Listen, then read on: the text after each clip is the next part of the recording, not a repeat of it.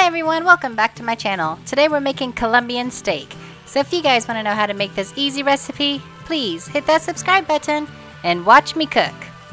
As you guys can see from my ingredients list, this doesn't take very much and it doesn't take very much time at all either. So let's get this thing started. So you guys know that I'm going to use all my veggies first and chop it up before I throw my meat on the cutting board because we don't want more dishes. You're going to grab 1 to 2 tomatoes and start slicing. Don't use a dull knife like me because you know what happens. Injuries can happen in the kitchen at that time. So grab a sharp knife and cut these as thin as possible. Slice it all the way through.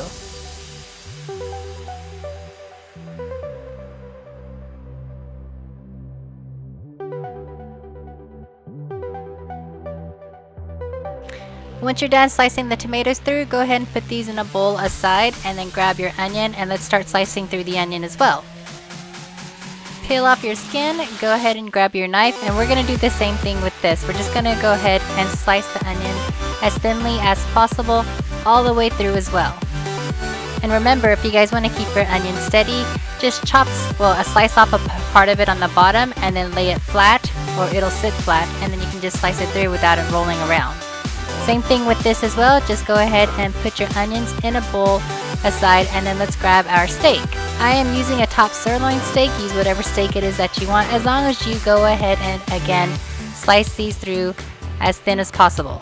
Now remember, when you guys are slicing this through and you guys have it a little bit frozen, it'll be a lot easier to cut through. Also remember that when we do cook these, it's going to cook faster because they are in smaller slices.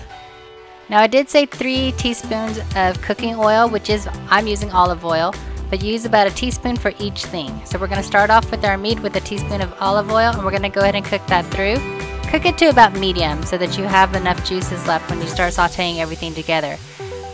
Now I am using about a 1/4 teaspoon of cumin right here and garlic salt. Use this to taste. Again, about a 1/4 teaspoon of that as well.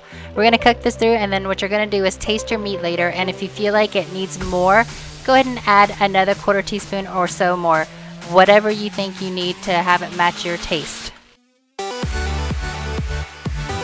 When you're finished cooking your meat, go ahead and put that aside into a clean plate, and then we're going to grab our vegetables and our olive oil and start cooking those as well. But before we do that, if you guys want to do this, you can do it. I just threw a couple of slices of the tomatoes around the edge of a bowl just so it's a little bit prettier when we do present it on the table. Now go ahead and clean off your pan and add another teaspoon of olive oil right into your pan and add your onions that we had set aside into it. We are going to saute these onions for about 2 minutes and let it get soft, and it will break apart, so it'll be easy to cook through.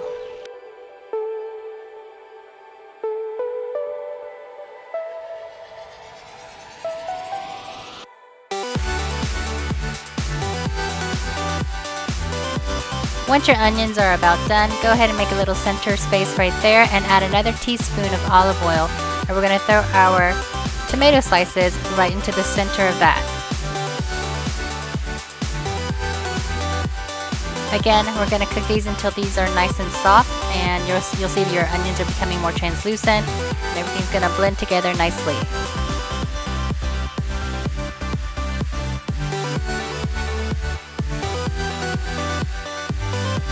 Once your veggies are all done, go ahead and add the rest of your meat that you had just cooked earlier and throw that all in, and add more seasoning at this time.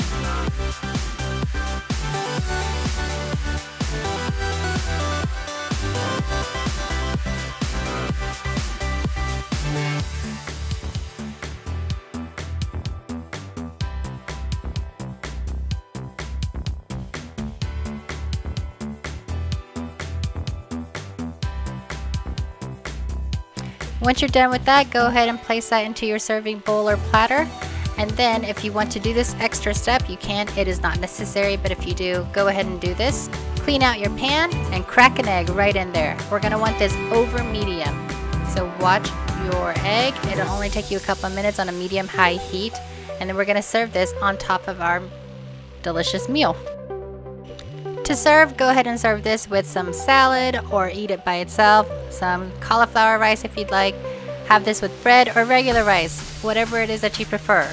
If you guys like this recipe, please hit that subscribe button, like it and share it. And until the next meal, thank you for watching. Watch me cook.